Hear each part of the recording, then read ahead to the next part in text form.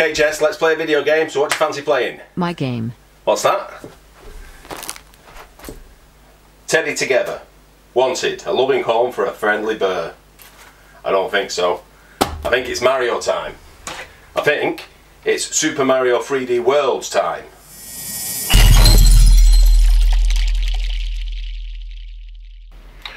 Okay, so the Nintendo Switch is currently around 80 million units sold and was the best-selling console of 2020. Whether you have the original Switch or the diminutive Switch Lite, before you say anything, the colour of this is coral, alright? It's not pink, it's coral. Anyway, the runaway success from Nintendo means you're guaranteed lots of fantastic games for years to come. Now, before the Switch, we had the Wii U, and this wasn't quite as successful. It failed to catch a gamer's imagination, and despite some amazing games, third-party developers quickly jumped ship, and Nintendo put it out of its misery after only 5 years.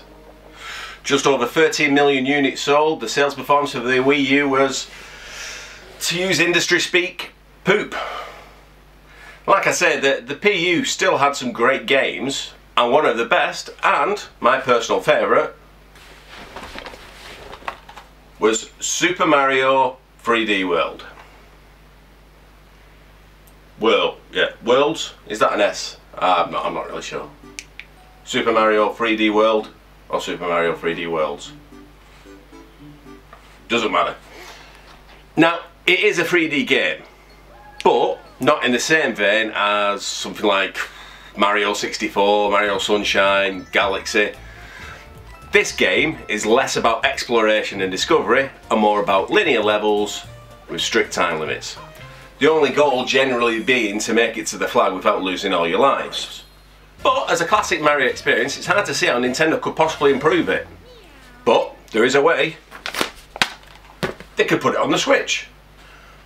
But you can't just port old games over to the Switch willy-nilly, you need to add something to it. So we also need some extra content. Oh!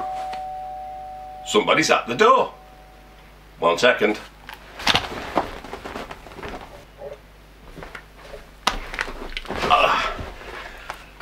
And here it is, the Switch port of Super Mario 3D Worlds.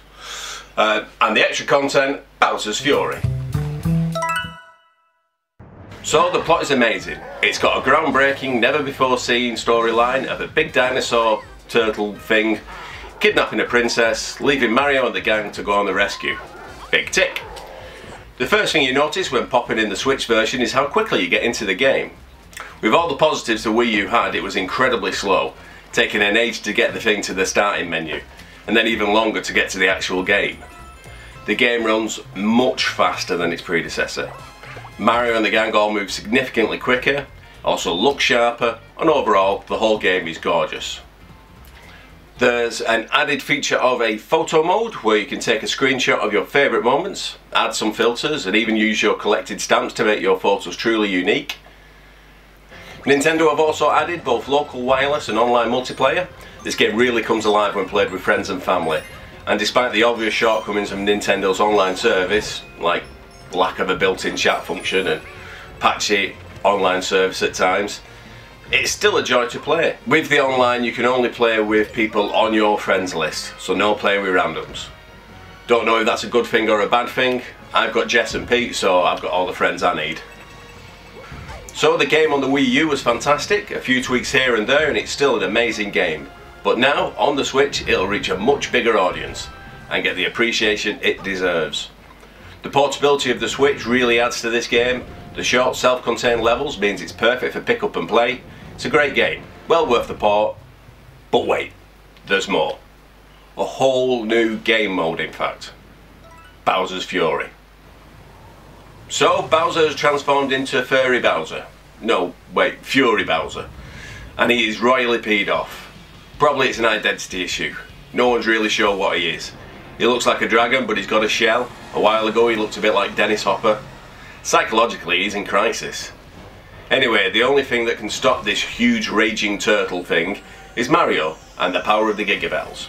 Okay, so I won't go into any massive spoilers here, but essentially this edition is more than a few bonus levels. This is a whole new way of playing.